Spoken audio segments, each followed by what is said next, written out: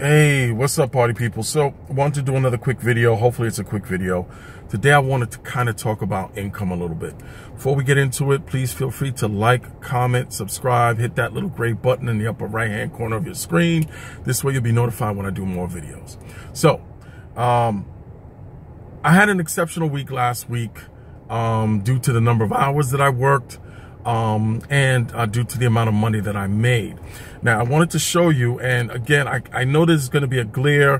Hopefully you'll be able to make it out, but I wanted to show you what my income on Uber was for last week. As you can see, the little chart, I worked Monday through Friday. You can see that Tuesday was an exceptional day, and if you can actually make it out, it looks like I made 400 and I want to say 70. I'll tell you exactly in a second when I look at the screen again. 14 trips and a little over 28 hours. Okay, and that was $470 on Tuesday. So again, a little bit of a big day on Tuesday, but the average earnings usually for me Monday through Friday for the hours that I work is usually around $700, which is where I like to be. That's my happy number. And I usually like to work somewhere around 25 hours. So I did work a little extra, but that was primarily on that Tuesday because I got a really long trip. Now, different Uber tubers look at profitability differently, okay?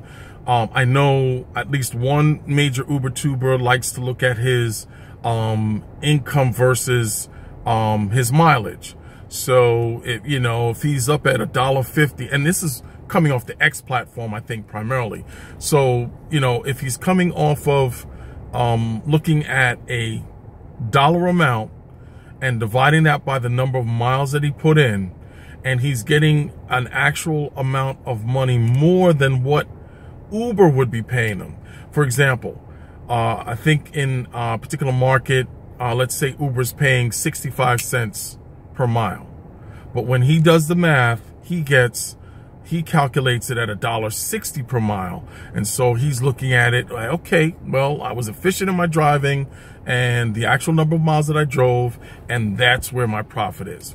Okay.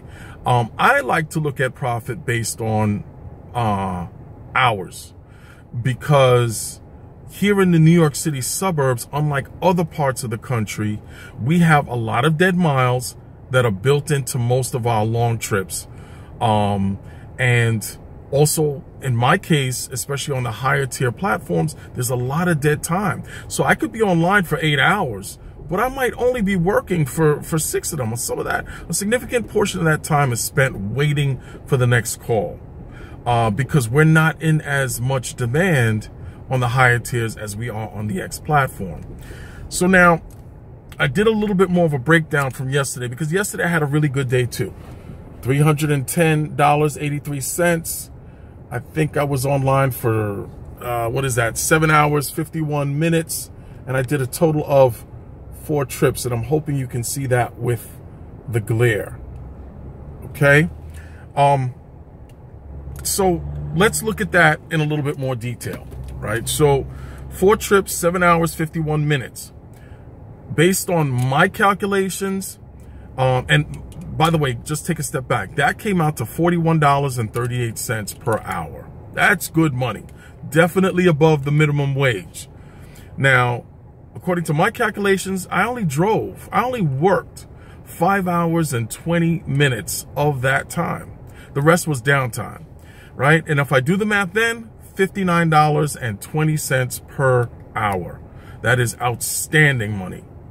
Now, I drove a total of 242 miles during the course of that.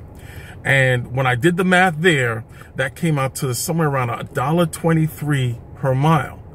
Again, a lot of Uber tubers don't talk about the tax end of this thing, right? So if we're just doing the mileage deductions, remember, the government is compensating you 58 cents per mile while Uber's paying you. So here, where the base rate for X is 70 cents per mile, I'm sorry. You got to tack on another 58 cents in your estimations in terms of what your profitability is and what you're actually making per mile.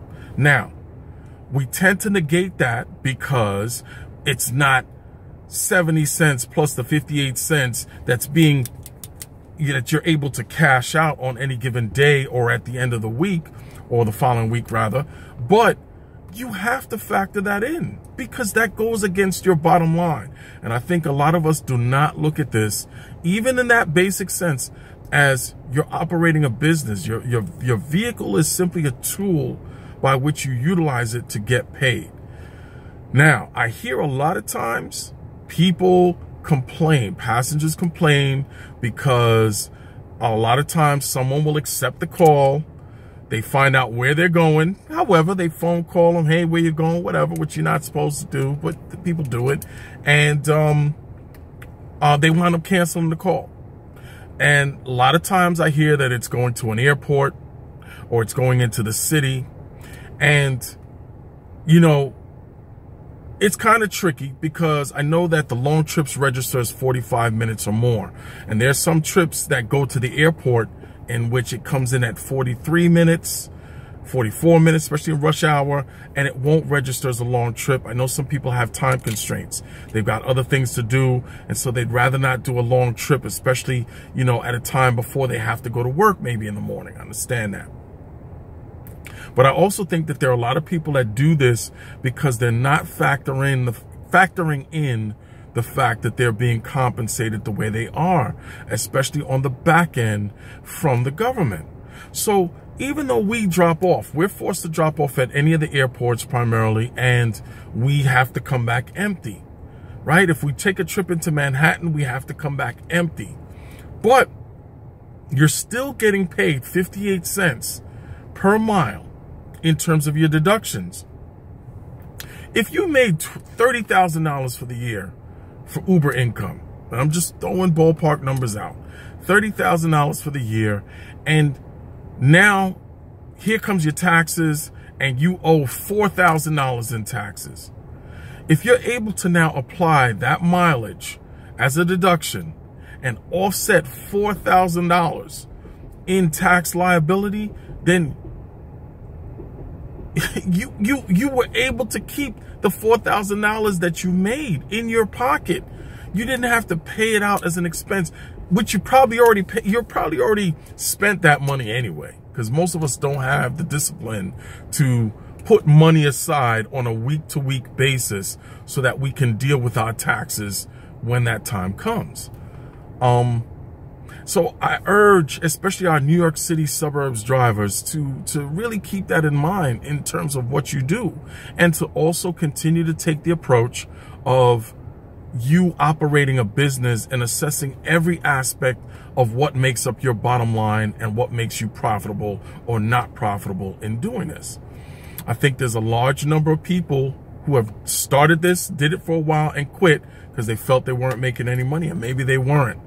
But again, speaking as someone who operated a premium and premium SUV qualified vehicle on the X platform at 70 cents per mile for the first 4 or 5 months that I was doing this, I made excellent money for the time that I worked, for the hours that I worked, and for the days of the week that I worked. No Friday nights, no Saturday nights. It just worked out really well. And I think it's your approach and how you do things. Yes, you have to be strategic. Yes, you have to position yourself in the right spots. Yes, you have to have a market that has the demand. But you also have to operate in a business sense as well. So that being said, until the next video, stay frosty, my friends. See ya.